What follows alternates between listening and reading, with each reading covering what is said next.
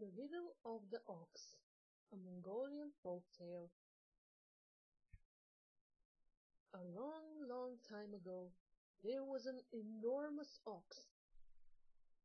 In his head, in his kidneys, and in his rear end lived three rich men.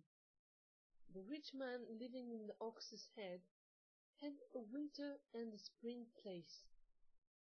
The man living in the kidneys had a winter and a spring place and a summer place too.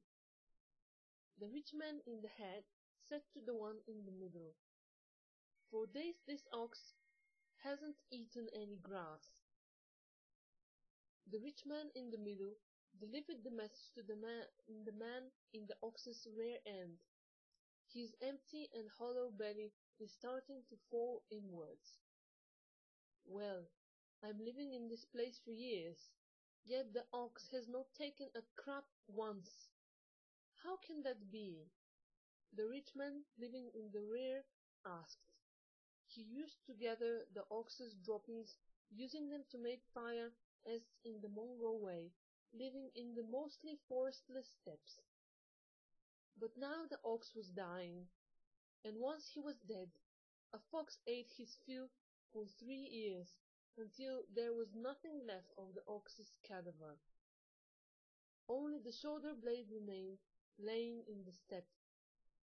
70 warriors camped on the shoulder blade and pitched their tents there. Once the warriors had left again, a bird flew by, took the bone in his beak, and flew away with it. Somewhere else an old man sought shelter from the rain in the beard of a fat, white goat, when the bird took a seat on the goat's horns.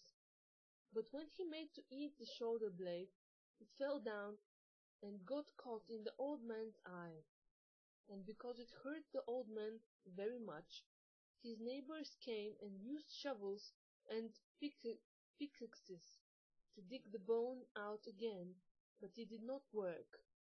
So the old man went back home, and his wife used her tongue to lick the bone of the ox out of her husband's eye. So which one was the biggest? Only a fool would believe that the shoulder blade was the biggest. Only an idiot would think that the bird was the biggest. Who thinks that the man was the biggest has thought long and hard. Who claims that the woman was the biggest didn't spend much thought on this. A wise person would say that the he-goat was the biggest, and an imaginative person would think that the 70 warriors were the biggest of them all.